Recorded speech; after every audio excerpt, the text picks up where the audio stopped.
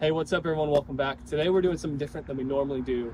Normally I'm doing hunting and fishing videos, but today we're gonna work on this truck. I got it a little bit ago, and so we're gonna actually do a DIY roll-in bedliner.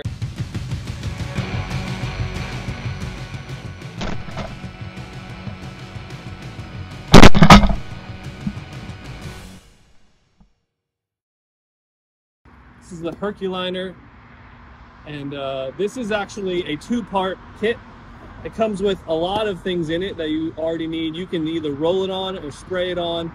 This is their professional version of the kit, but pretty much it should be more durable. It's a little bit more expensive, but it should last longer.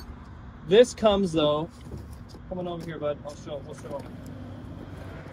So this comes with 4 parts of the actual bedliner, 1 part hardener. It has a few 4-inch rollers, a measuring cup, came with a sticker, came with a instruction manual, and then actually comes with a spray gun. All you need is a 1 horsepower compressor to run the gun. I don't have a 1 horsepower compressor, and mine's not large enough in the tank, so we're gonna just roll it. Other than this kit, the only other things you're gonna need: some tape to mask things off, a 4-inch roller to put the covers on, a few cheap little brushes to cut in around certain areas, and then a tray if you're going to be rolling it. So I've already started prepping the bed by sanding it. I took an orbital sander as well as a few other things. Spent about an hour and a half trying to do as good of a job prepping this surface as I can. Okay, one of the things I forgot to mention was before you actually get to painting your bed liner on or spraying it on, after you sand it, you need to wipe it down. So acetone is one of the ones that they recommend. We're going to use gloves and just some shop rags, but you're going to wipe the whole thing down with acetone just so that you can kind of clean the surface and prepare it for the paint. So make sure you do this in between, otherwise you're going to get little particles of paint that you just sanded off. You're going to get it in your bed liner. So we're going to wipe it down. After we wipe it down, then we're going to begin actually prepping it. If you come on over here, this Pro Kit, inside comes with instructions actually on the package. You can see here it's a 2-part, so if you're going to apply it via roller or via spray on, has different sets of instructions for you. But pretty much you're going to take one of these, you're going to take the hardener, and you need 6.5 fluid ounces of the hardener. So you're going to take the hardener, we're going to pour it into here. Oh, let's pass the point of no return now. We're going to take the hardener, pour it into here, shake it for a minute, and then this becomes the mixture that you're going to use to actually apply. First thing though is we're going to get a brush, go around all the edges and all the little bits that we need to kind of get in and around. After that's done, then we'll use the roller to kind of do the rest of it in mass. So let's get to mixing. Wait, what? Okay, so I'm not sure what happened right here, but I did it as it told me to do it, where you add the hardener, shake it real hard for a minute or 2. But I don't know if the camera's picking it up. None of this out of here. It's just like chalk, and it didn't get mixed. So it's like water and then almost like charcoal and paste. So I don't know if this is an old set. I did get it off of Amazon, and maybe it's just been sitting on the shelf for too long and it's gone bad. Or maybe I didn't do the right job in mixing it, or I did something wrong in how I shook it or something. But we're going to try and salvage this bottle. Luckily, I think I have enough that even if this bottle's ruined, I have enough to do it correctly with the other 3 if I can figure out what I did wrong. I was going to get a mixing paddle and put these all just in a 5-gallon bucket and mix it up that way, but I thought of doing it the way they said, but it didn't work. So right now, I'm just going to manually use my brush to mix this all in. I don't think the chunk is the hardener. The chunk seems to be the rubber that kind of goes in the coating. So I don't think it's ruined. I think it's just going to be a little bit extra chunky. I'm going to have to do a little bit more work to break it all up. So you live and learn. Hopefully the next batch will be better than this. As you're doing this, as you're brushing in, you don't actually want to make strokes. You want to do dabs. So you want to dab. Because otherwise if you do strokes, you're gonna mess up the texture because you'll have brush marks in your texture. So when you go to roll, it won't look the same. So as you do it, dab, don't brush. So the first time we mixed the two parts together, we had some trouble with it not fully mixing. And what's happened was the actual bedliner, before we stuck the hardener in, the bedliner itself, there's like a chunk of rubber in the bottom because there's particles inside the paint that give it the texture that it has and do the coating correctly.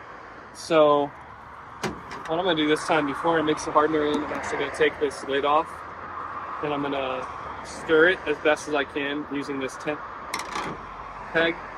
And then now you can see we've done a little bit of the cutting in with the brush. I got a few of these liners so that now start with a fresh liner and I'm gonna start with a fresh brush to do all of the leftover cutting in stuff, like around here, around the tailgate, and then that top rail I'm gonna tape off so that I can just roll the rest. We're gonna try and get this done tonight. We're losing light quick, so let's see if we can do that.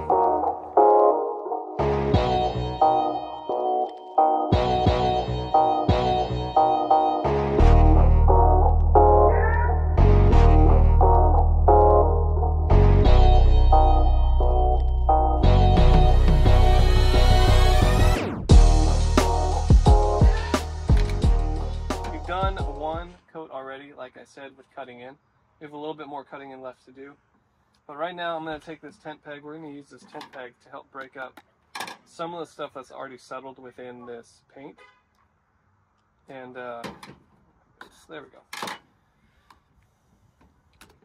And then we'll add the hardener on top of that.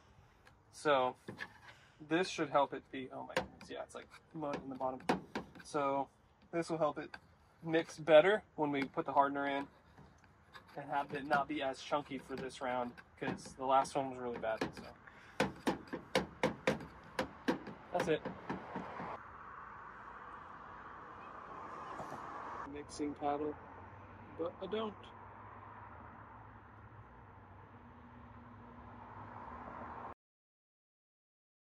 Okay, I just finished up. Took me a couple of days to do it. A few little things I learned along the way. One, for whatever reason, the kit I got, the paint had settled and had separated between really liquidy and then just a chunk of kind of that rubber powder material. And they told you to just add the hardener and then shake the can, and it doesn't work. At least it didn't work for me. So I ended up having to buy, let me show you this. I bought a paddle mixer and put everything in a 5-gallon bucket. It still gave me enough time to work it because it has about a 30-minute shelf life before it gets too hard. So I ended up having to cut off the tops of all the bottles and then pour each bottle in, put in the recommended amount of hardener, and then use the paddle mixer to break up all those chunks, because the first couple ones I did, it looked so much different than the last ones I did with the paddle mixer. So get a paddle mixer. Other thing I noticed, there's a few holidays in here just where the paint didn't take, and all those holidays are on raw metal. So as I sanded and prepped the surface, the spots that I got down to bare metal, they didn't take as well, and so I had to double coat a lot of those areas. I also had just the right amount to do this entire bed, so it was a 1-gallon kit. This is a full-size truck, but it's actually a short bed. So if this wasn't the shortest bed available, which is I think it's a 5'8", if this was one of the longer beds or even a long bed, I wouldn't have nearly enough. So that's the other thing to be wary about. I might have been able to spread that paint a little bit more had the first couple jars I mixed been mixed better, but I literally just had enough. I mean, this is all I have left. I don't know if you guys can see. Yeah, that's it. Of the one gallon I had, that's all I have left. So this is it. Let me just show you here real quick. I didn't know what to do for these areas, so I just left them the blue. That scuff is from whoever owned the car before. It came out pretty well. I took all these tie-down cleats out just to make the prep easier right there. And there's like 10 of them, or 9 of them. I took all those cleats out just so I could paint and not have to get anything. As for this, I think it turned out okay. It saved myself about a $500 bill. And so it was worth it to me. It took me a couple days, but I think it turned out okay. It's still drying. That's, by the way, that's why it looks like patchy, because that's wetter. And then this is from the first application. So that's why it doesn't look, the sheen doesn't look all uniform yet. It will dull as it dries. So that's it. All right. Thanks, guys. So hope you liked the video, and we'll see you later.